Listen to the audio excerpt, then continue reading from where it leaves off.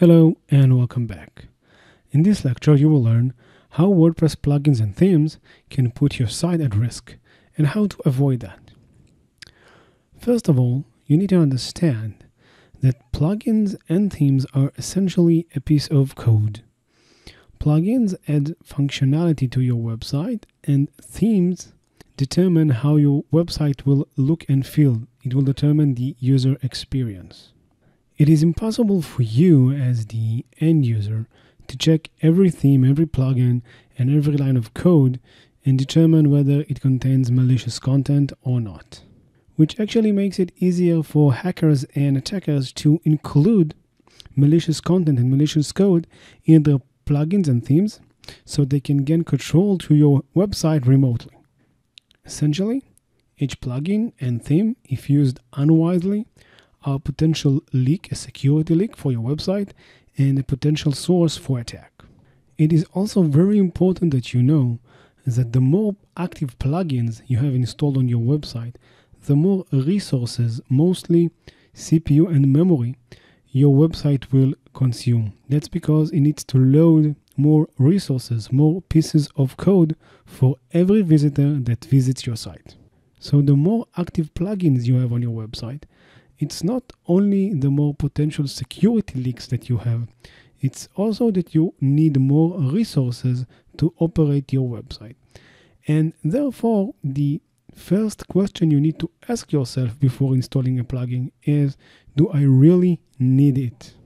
There are plugins for anything, basically anything in WordPress, from image galleries to comments to content publishing and whatever. Just name it and there is a plugin made for it. But you really need to ask yourself, do you really need it? Is it worth it? If the plugin solves an actual need and necessity for your website, which you cannot solve with any other way, then by all means go ahead and do that. Install the plugin following the basic principles that you will shortly learn. But if you don't have to do that, if you don't have to use the plugin, then I strongly recommend that you skip the installation of this plugin and keep your site as thin as possible. And just to be clear, it's not that I'm saying don't use plugins at all. Plugins and themes can add great functionality to WordPress. In fact, WordPress without plugins and themes is like food without dressing. Think of pasta without dressing, without any sauce. All pastas will have the exact same taste.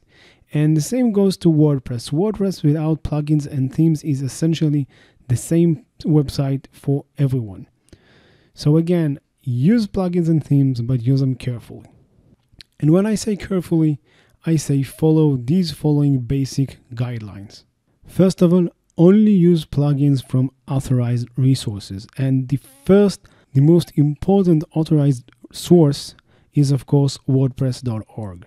As I've mentioned earlier, it is impossible for you to scan each and every line of code, but WordPress.org is constantly monitoring the plugins published in his repository. And if a plugin is found to contain malicious content, it will simply be removed. Just look at the screen right now. This is the latest example from September 13th, 2017. A plugin was permanently removed from WordPress.org repository due to malicious code.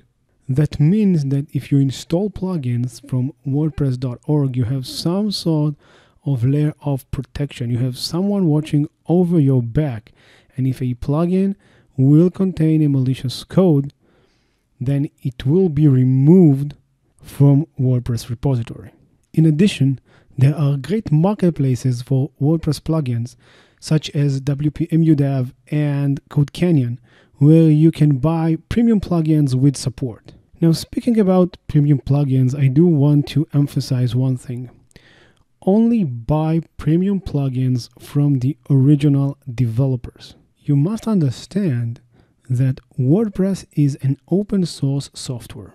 Themes and plugin developers are required to keep their source code publicly available on the internet for anyone else to see. The upside is that anyone can get access, look at the code for risks and flaws. The downside, however, is that anyone can copy the code. The result is that there are some sites on the internet that quote unquote offers premium plugins that they do not own for a very low price. I will not give an example for these websites simply because I do not want to indulge you to look at them. But if you come across a website that offer a premium plugin that costs $70, $30, $100 for $5 or less, and if this website tells you that because the prices are so low they cannot offer support, then that should serve as a warning sign. Usually, and I'm being very politically correct here, usually that means that they cannot offer support simply because they do not own the plugin and they cannot offer support. It should serve as a warning sign that this code is simply a clone of the original premium plugin. Now, if you purchase the plugin via that source, it may include a fork, a malicious code that can put your site at risk. So when you buy premium plugin, if you decide that you need a premium plugin, always go to the source and buy from the original developer, not someone who pretends to be the original developer. And the last thing, which is actually very, very simple, but it is so often just overlooked, is to delete unused plugins and themes. You must understand that when you install a plugin or a theme on your server, even if it is not active, the code, that piece of software, is still installed on your server. If the plugin or theme contains a malicious code, it can still be activated remotely, even if it is not active on your website. So let's see how to do that exactly. And I'm currently logged in to my WordPress site, and I'm at the plugins page. Now, currently I have all the plugins selected. Everything is shown on the screen, whether it is active or not. To make things simple for me to identify which plugin is active and which one isn't, I will simply click on the inactive button. And now I've basically filtered the display, so all the inactive plugins are shown. In order to delete an inactive plugin, all I need to do is to click on the delete link and to confirm the deletion, and the plugin will be deleted. The best case scenario is that you will have no inactive plugins installed on your website. And the same goes for themes. Under Appearance, just click on Themes. And what you should know is that each WordPress website, each fresh install, comes with 3 themes: the 2017, the 2015, and the 2016. You can only have one active theme at any given moment, and you will see it marked as active below the theme name. Choose the theme you want to keep active and installed, and click on any other theme, and then click on the delete button.